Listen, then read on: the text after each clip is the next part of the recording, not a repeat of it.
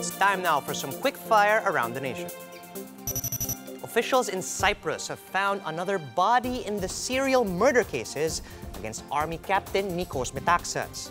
The investigators recovered a suitcase from a toxic lake, and the suitcase contained human remains. The suspect has earlier confessed to killing 5 women and 2 girls. 3 of the victims are Filipino women, including Mary Rose Tiburcio and Arian Palanas Lozano.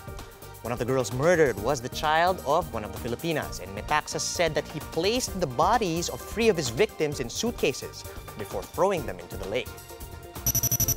And the Philippine Institute of Volcanology and Seismology, or Phivolcs, raises Alert Level 1 over Mount Bulusan in Sorsogon. This was due to an increase in the seismic activity around the volcano. Between May 4 and May 5, the agency tallied 16 volcanic earthquakes. Residents are being told to avoid entering the 4-kilometer radius, also called the permanent danger zone. And just when the country is still recovering from the back-to-back earthquakes last April, a 5.8 magnitude quake has hit Pagudpud, Ilocos Norte as of 10:48 a.m. today. The earthquake was felt at a moderately strong intensity 4 in Pasukin, Ilocos Norte, and Tuguegarao City.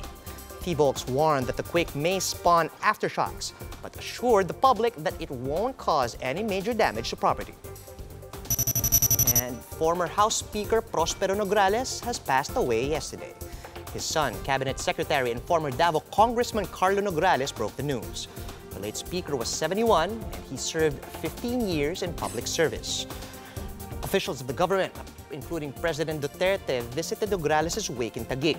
His family will fly his remains to Davao tomorrow.